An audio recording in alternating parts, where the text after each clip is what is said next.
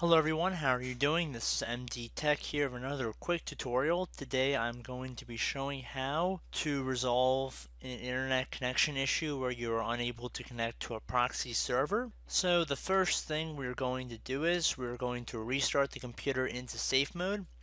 How we're going to do this is we're going to go to the start menu. We're going to left click on power, and then while holding down the shift key, left click on restart. So hold down the shift key and then left click on restart at the same time. There are different ways to get into safe mode. This is just what I have found to be one of the easier ones.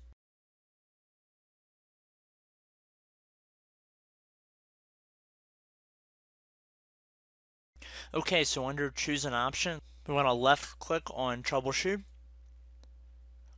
left click on advanced options, left click on startup settings. Now we want to click on restart.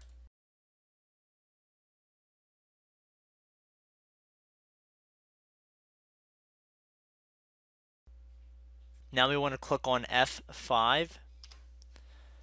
This will launch safe mode with networking.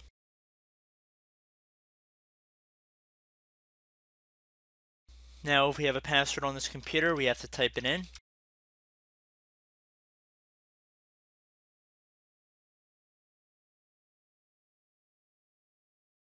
Okay, so now we are in safe mode. Now we want to right click on the start button, left click on run. Now we want to type in regedit, regedit, then left click on OK. I'm going to blow this up full screen here. Now we want to go underneath the directory H key current user, so left click on this little arrow. Now we want to click on the little arrow next to software. Now the one next to Microsoft. Now we want to go down here. Let me just make this window a little bit wider. So we want to go down to Windows, click on this little arrow, then click on the little arrow next to current version. Now we want to left click on Internet Settings. Now we want to delete Proxy Enable and Proxy Server. So under Proxy Enable, you can either click on the delete key on your keyboard or right click on it and left click on delete. We want to confirm that we want to delete that. And then this one named Proxy Server, right click on that, left click on delete. Are you sure you want to delete it? Yes. Now we can close out of this and we can restart our computer.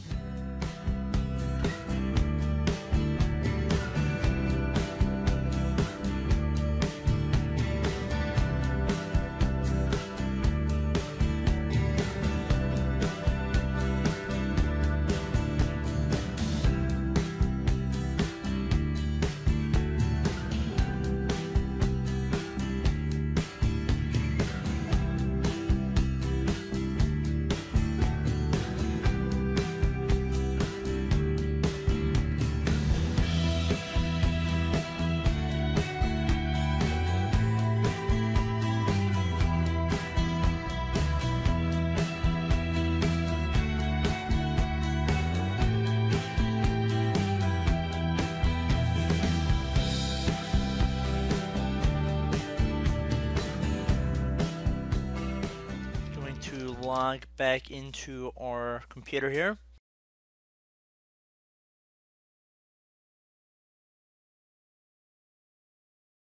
And if we try and go back onto the internet and we try and go to google.com, we see that we are good to go. So I hope this tutorial helped you out, and I will see you in the next video. Goodbye.